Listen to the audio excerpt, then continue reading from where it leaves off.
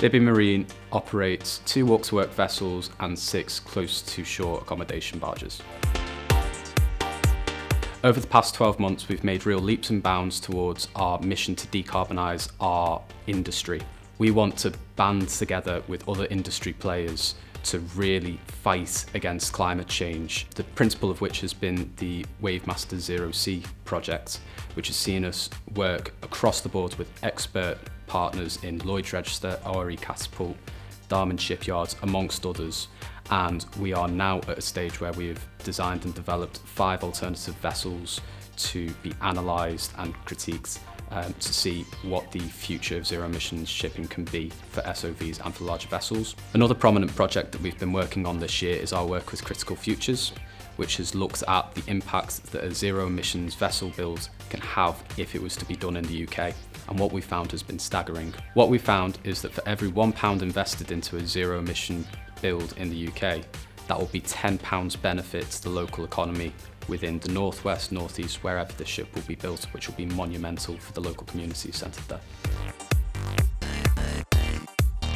Brookes Laboratories was launched in February 2021, and we are an analytical laboratory providing testing and inspection services. So Brookes Laboratories was launched in February 2021 after we'd successfully navigated the COVID-19 pandemic. We offer 4 main service lines. They are microscopy, non-destructive testing of materials, analytical fuel testing, and we have an engineering workshop where we conduct failure investigations. Some of our flagship products include the Northwest's first independent scanning electron microscope and our non-destructive testing CMAP software, all built in-house at Brookes Bell. It offers shipping companies a sustainable option in reducing material wastage and ensuring the safety of life and cargoes at sea.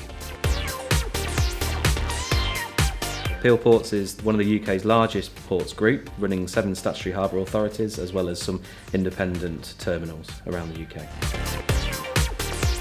Peel Ports has invested significantly in innovation over the last number of years. We've invested recently in an unmanned surface vessel, which looks at specifically hydrographic surveying around the Mersey. We have an aspiration to develop a centre of excellence for marine operations at Peel Ports because it is a company that's never afraid to invest in innovation, especially in the marine operations arena. We have previous experience of developing new ways of thinking that generally means that what we do, most other port authorities and companies follow.